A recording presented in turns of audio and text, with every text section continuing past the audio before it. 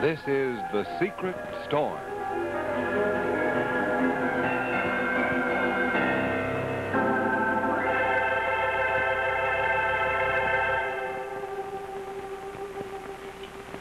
I don't know what to do about Susan.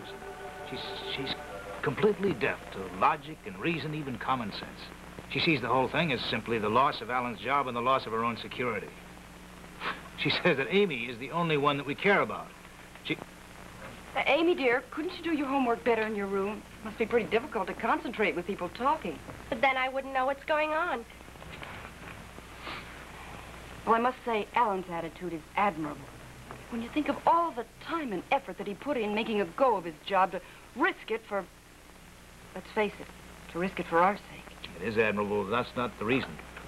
He's just as much concerned with the principle in this as we are. He's quite a guy. Peter, is Susan still angry at me? Very. But that's not your doing. Even so, I just can't escape the feeling that she sees me as, well, as the one who's mainly responsible for her troubles. Well, that's not your problem. That's hers. Now, darling, we know who's to blame in this. Frank Bennett, no one else. It's obvious that he's the cause of this disgraceful school situation. Now, we've got to do everything necessary to expose him. Well, what about Joe Sullivan? Has he found anything? Yes, he's out on the track digging up facts now. The whole picture is coming clear. Bennett's collusion with the superintendent of schools, his collusion with the building commissioner. Tom Wesley? Yeah. I was trying to reach him today. Not in. He has to check with Bennett before he can talk to me. Well, why are you trying to reach Wesley?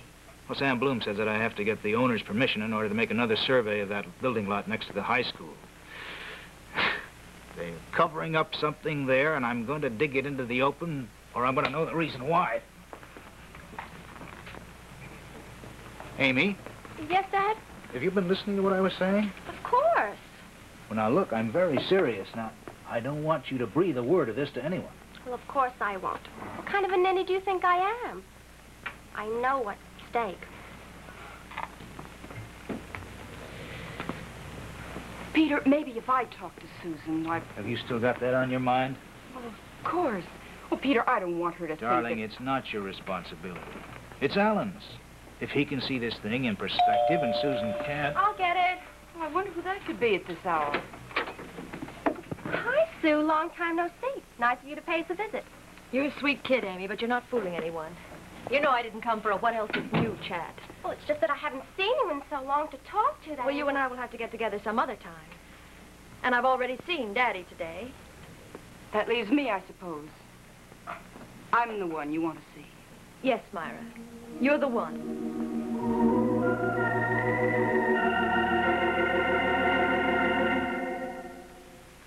Do you think it's safe to ask them? Barbara, you know Perry Mason would never ask a witness a question unless he knew the answer beforehand. All right, go ahead, Mr. Burr. Will you be with us for the next Perry Mason show? Right here, Saturday.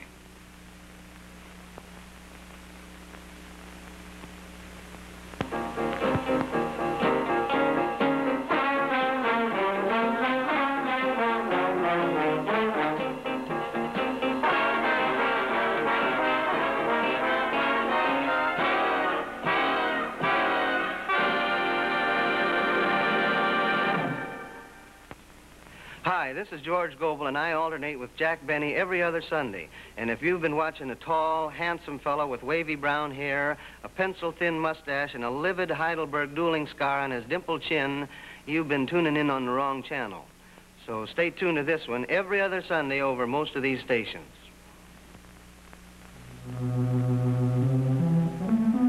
Hello, Mrs. Wesley. This is Frank Bennett again. Is your husband home yet? Good. Hello, Mr. Commissioner. Returning your call. Can you talk freely? Now, what was Joe Sullivan doing at the village clerk's office? He what? No, it's all right, Tom. How could you have prevented him? It's public property. If he wants to photostat those records, he has a right. Now, tell me exactly, what did he get? The original deed to the Holland Avenue property. And I suppose he also copied my option to buy it, hmm? All right. Now, Now, just calm down and listen. Anybody questions your inquiries, you just tell them how it was.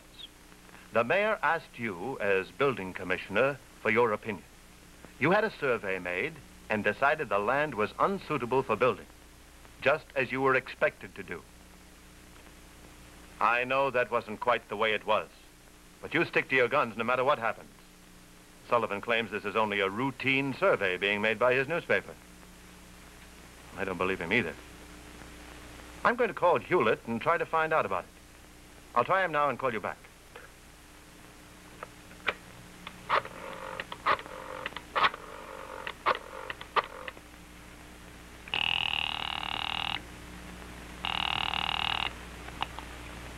Hello? Hello, George. Frank Bennett. How are you? Oh, can't complain. To what do I owe the pleasure? I'm sorry to bother you at home. Thought I might be of help. I just came up with some more figures for your man Sullivan in connection with that survey your paper is doing. Sullivan's working on a number of projects. Which one do you mean? He came to see me. He said he was doing a survey for the Herald on the amount of undeveloped acreage still left in Woodbridge. Oh, that one. Well, I think you should call him about that. Well, you're the editor. Isn't it your project? No, this is Sullivan's idea. I don't interfere with the legwork of my reporters. I just decide if the stories are newsworthy. I see. I'm sorry to have bothered you, George. Oh, no bother, Frank. But Sullivan is the one you should call. Good night. Good night, George.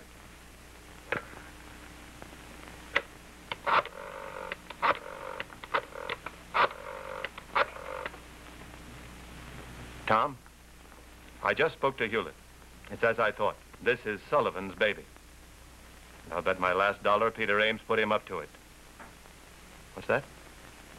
Ames has been trying to call you? What did he want? That's all right, Tom. Keep on avoiding him. How long?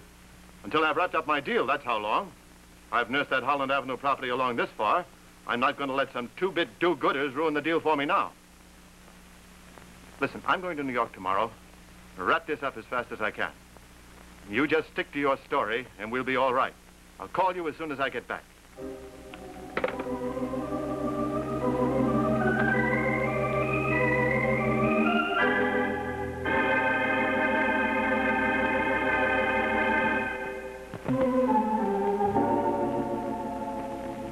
Maybe it hasn't come home to you yet, Myra. Maybe you just don't understand how serious the situation is. I understand. You do. Then you want Alan to lose his job. That's unfair, Susan. Oh, what else can I think? Her fighting with Bennett has already resulted in Alan's resignation. It's that simple. It is not that simple, Susan. There is a matter of principle involved. Oh! And Myra is not responsible. Now, if you have any complaints, kindly address me as well. Oh, Peter, What please. principle? Come Friday and there's no paycheck. What happens to my baby? How do I pay the rent? How do I buy food? Susan, you're exaggerating I am beyond... not exaggerating. You know how long it took Alan to find this job. Where will he find another one like it? He'll find something else very easily if it comes to that. He's an intelligent man, and what's more important, he's a man of principle. Oh, you and your infernal principles.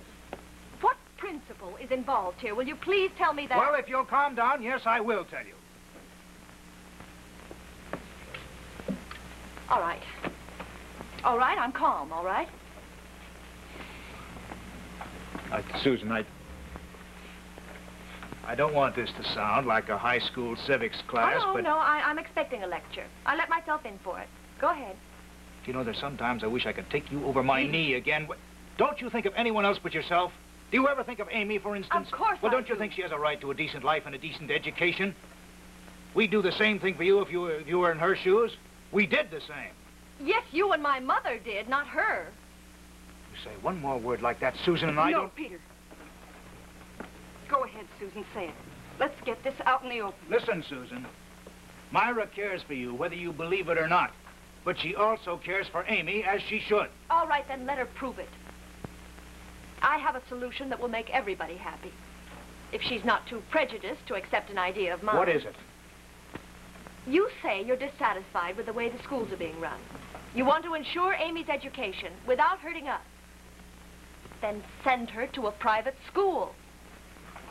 What? You say you care about me, then prove it. You could be protecting Amy's education without antagonizing Alan's best customer. And he can still withdraw his letter of resignation. Susan, you're oversimplifying. All right, if something you don't that- want to pay for it, we will. With the commissions Alan could make from Frank Bennett alone, we could afford it. You mean you're willing to pay Amy's tuition in a private school? Certainly, gladly. If this will end the fighting with Frank Bennett, we will do it gladly. That's very generous of you, Susan, but It's not generosity, it's survival. If we have to pay to send you to a private school, then no matter what it costs, we'll do it. Anything to end this squabbling between Myra and Bennett. Now, will you leave Myra out of this? She's Please, not responsible. please let me send Amy to a private school so we can save something out of all this. there's just one thing, Susan. I won't go. You go if you're told to go. Tell her. Tell her it's settled and she's got to go. In other words, you think that if we accepted your offer of sending Amy to a private school, that would settle the whole problem? Of course. All right, what about Amy's friends? What about the school children who don't have such generous sisters? Who's going to fight for them? I can't be concerned about Well, that. I think you should. That is the principle I'm talking about. I have to keep us from going under. Let somebody else fight for them. That's what everybody says. Let somebody else. But they don't do it, and somebody has got to do it. Do you think we like fighting? Do you think we're heroes? We're not. We don't like trouble. We don't like fighting, but if I have to fight, I will. And I must. Then you won't accept my plan. We can't.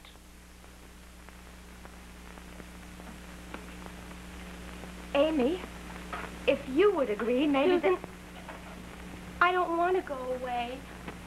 I've got my friends here.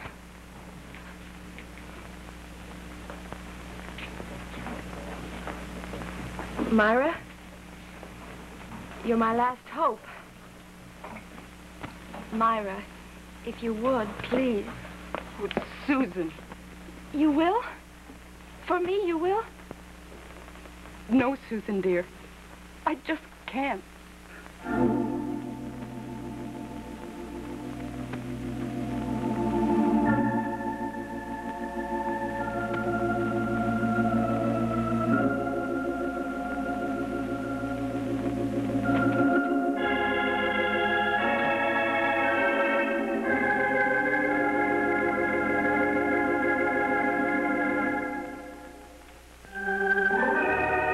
Listen every day, each Monday through Friday, to The Secret Storm.